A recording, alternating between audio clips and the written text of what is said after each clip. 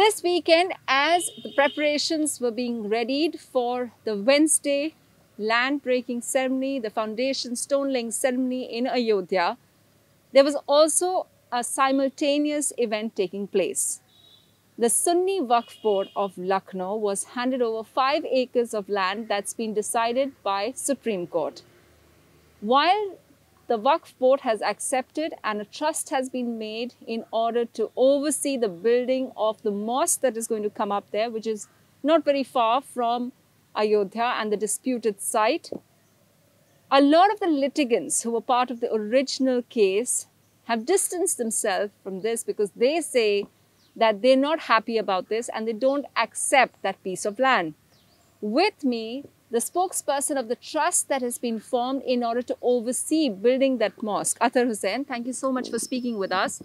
First of all, the fact that it's just the Waqf board which has accepted it, and they say that's a government to government thing, it's a government body, but the Muslim community at large doesn't accept the 5 acres, or the Muslim community in the area doesn't really accept or want another alternate site.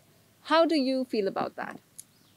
First of all, I want to say that as per the 2019 November Journal, the Honorable Supreme Court has very clearly stated that this 5-acre land will be given to the UP Sunni Central Waqf Board in lieu of the land which was there at the time when the then Babri Masjid was there. So the things are very settled. This land has been given to UP Sunni Central Waqf Board, and UP Sunni Central Waqf Board has formed a trust and has given this land to the trust to build that mosque. So now when some litigants who were obviously there and they were pursuing this judicial procedure from the beginning, when they make this claim that they have not been consulted and they wanted to be part of it, like one of the litigants from Ayodhya has said. So question does not arise whether the Waqf board include the idea or not. The idea is that whether they made any representation to the board once this order came. Number 2, the most important factor is that UP Sunni Central Waqf Board is an autonomous body and it has members elected. The structure of the Waqf board is like that. They have elected members too. And within those members, they elect and constitute the board and they give the responsibilities to the different members. So there is a wide-ranging representation. You cannot make this accusation that it is a government-to-government transfer. So can you tell us what the plans for this 5-acre land are? Because while we are seeing over here, the same people who were part of the Somnath temple are going to be building this grand Ram temple in Ayodhya. Can you give us some kind of indication of what the Muslim side is planning? Basically, our idea is that when we got this piece of land, the idea is that we have a mosque built. It might be exactly the same size of the then Babri Masjid which was there.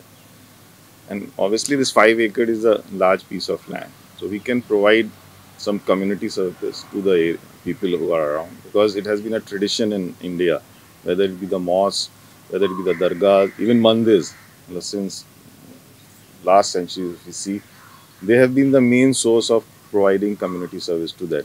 And this tradition has gone, I wouldn't say that it's discontinued, but it's not in so much of practice right now. So we want to build that tradition, and within our trust, a few members have suggested that it would be a good idea because of the pandemic situation. As we see, it's a medical emergency and there's shortage of beds all over. And that area, especially the Faizabad and Ayodhya, it's considered a backward district in terms of health infrastructure. So we are very keen to come up with a state-of-the-art super specialty hospital where at least the residents around can avail the best facility, and as far as the critical care is concerned. Then obviously the idea is that as we have named, it is Indo-Islamic Cultural Foundation. So we want to showcase and promote the influence of Indo-Islamic culture on the Indian society, through whether it be the art, literature, and the direct impact on the economy. There has been, like for example, Raja Todarmal of Basha Akbar is considered the principal founder of the present revenue system. So we have to promote those works and bring them in the public discourse. So it will be a research center to there, and maybe a publishing house to promote that research, and a museum. This is all in plan. But as of now, since the COVID situation, we have not been able, the trust people have not been able to sit across the table. And we've only been discussing through web interactions. So once things eases out and are normal, so we'll have a plan and we'll bring in the public discourse. So a museum, a hospital, and a research center, publishing house is what you're planning.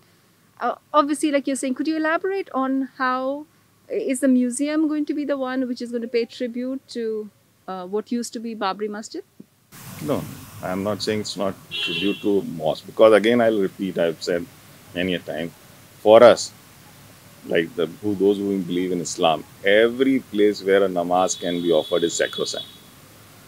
Every place.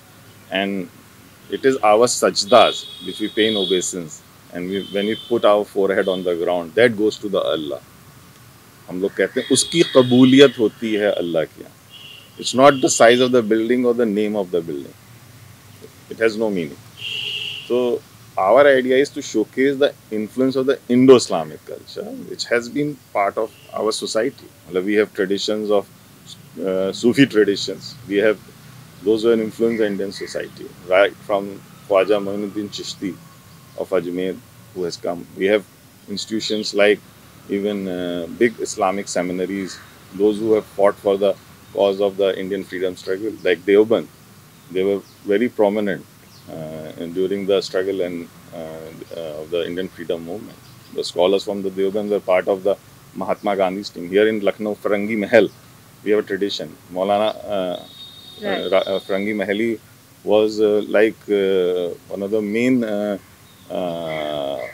supporters of Mahatma Gandhi. When Mahatma Gandhi visited Lucknow for the first time, he stayed at Farangi Mahal. It was a madrasa.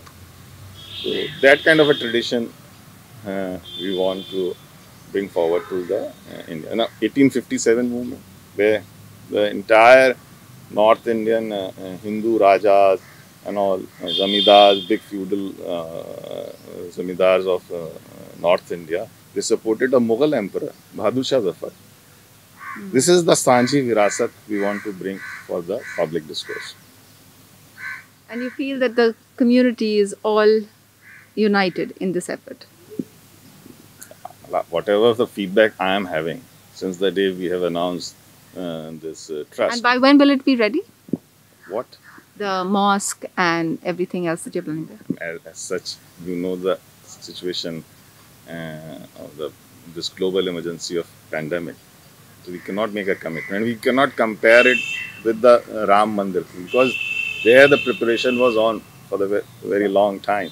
And in only November 2019, we have come to know that we'll be having a 5-acre land, and they were given the time. The state government was given a 90 days period. In February, we came to know this is the piece of land. Yeah. And since then, there's continuous this lockdown situation. So right now, we haven't even met once, just one-to-one. Understood. Thank you so much, Mr. Hussain. Thank you.